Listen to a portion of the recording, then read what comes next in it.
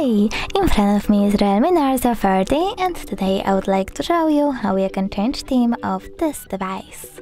Firstly, go into settings, now choose personalizations and click on wallpapers.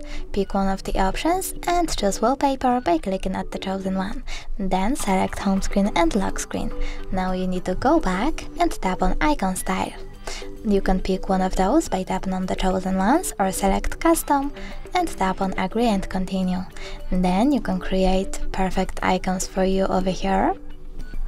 And when you're done, just go back.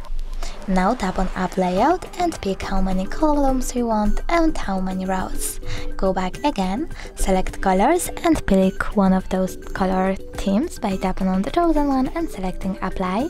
You can do the same with one of those solids. Then choose font and display size.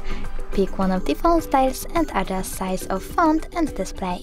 When you're done, select apply. Now click on notification draw and pick one of the shapes for your icons in tab menu.